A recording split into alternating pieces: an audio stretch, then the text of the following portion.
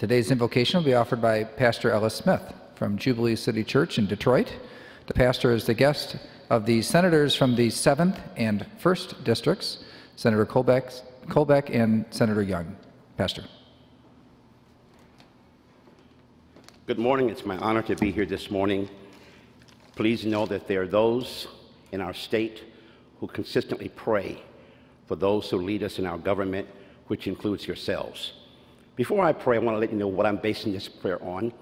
In the Bible, in Exodus chapter 18, when Moses is having some difficulty in governing the children of Israel, his father-in-law, Jethro, Moses had married an Ethiopian woman, and he was trying to govern the entire nation by himself. And his father-in-law, Jethro, said, "What you're doing is not good. Here's what I want you to do. Identify men who can lead and help you in dealing with civic issues in our nation." And he gave him some qualifications for them.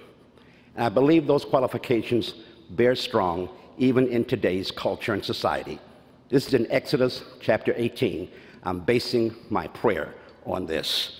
Able men, men who fear God, men of truth, and men who hate covetousness. Father, we thank you for this great nation you've called us to. We thank you for the great state of Michigan you've placed us in. And as this great body of legislators and leaders in our state begin this day in caucuses and meetings in dealing with serious critical issues that govern our state, grant them wisdom. We thank you that they're all able men and women. They're men and women who fear God. They're men and women who have the ability to not get involved in covetousness. They're men and women of integrity and character. So we bless them today. And we pray even now that this denotes a time in our nation and in particularly the state of Michigan. In spite of all the negative things we go through in culture and society, there will be those that will rise to the top and honor God and honor what the word of the Lord says concerning our nation. We thank you for it. In Jesus' name we pray. Amen and amen.